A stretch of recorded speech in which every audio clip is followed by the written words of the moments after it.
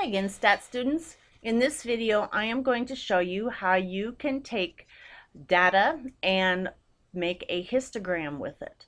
So again, we're using the social interaction data that was presented on page 8 of the text, and I've highlighted the column. What I'm going to do again is go up to Analyze and Descriptive Statistics and over to Frequencies like I had done before. And you'll notice that over on the right hand side we have three choices. We have statistics, charts, and formats.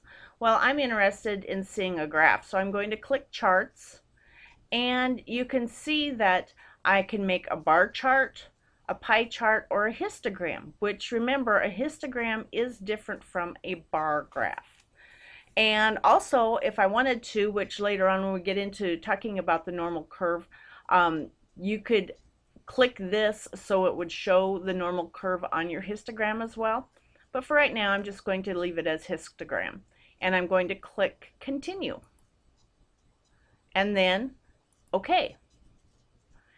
And what happens is, again, I get my frequency table that I had earlier, but also I get this nice little bar graph, histogram. There's a big difference between a bar graph and a histogram. And you'll notice that on the horizontal axis, it's talking about the social interactions. And then on the vertical axis, it's talking about the frequency. Right now, my interval width appears to be about 5. And I want to see what happens when I change the bin width. So have more values in a particular bin. So in order to do that, all I need to do, notice how it says double click to activate down there. So I'm going to double click. And here's what I want, is this up here, this properties table or properties pop-up that I got here. And so I am going to, I've got binning up here. And what I'm going to do is I'm going to change it from automatic, which SPSS automatically bins things for you, but let's go ahead and make a custom bin.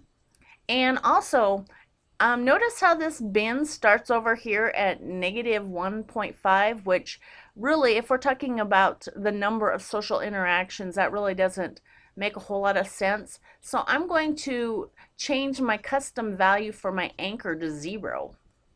Because that was the smallest number that we had on our table.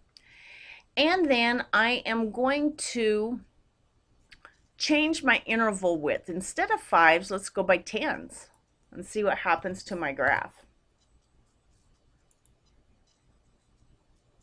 All right, and you can see that the bin width is wider and the data is grouped more together. Now let's see if I change my interval width to 20.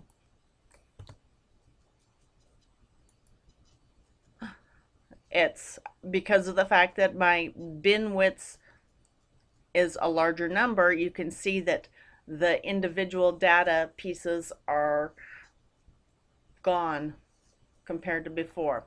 So I'm going to go back to 10.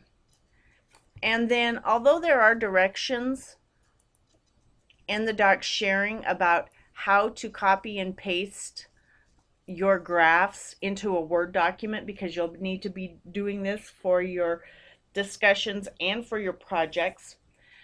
If you have a snipping tool in Word, what you can go ahead and do, that's what I prefer to use, rather than there is, I think, a place up here in SPSS where you can go ahead and just copy it. But I'm going to see if I can open up my snipping tool, which actually it's down here on the bottom already.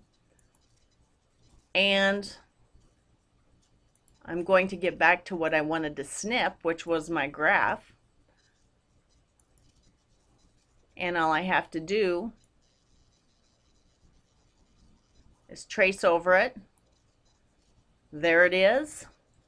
And I can open up a Word document.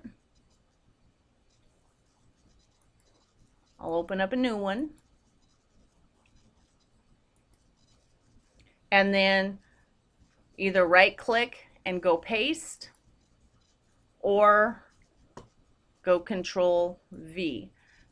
Then you'll notice that's pretty big. I don't know about you, but you know, you don't want to have your assignments be 10 pages long. So you can just go ahead and click on the graph and then grab one of the corners and make it as small or as large as you would like to have on your Word paper, your Word document there. Thanks, and I hope that this has been helpful to show some of the features of SPSS. Let me know if you have any questions.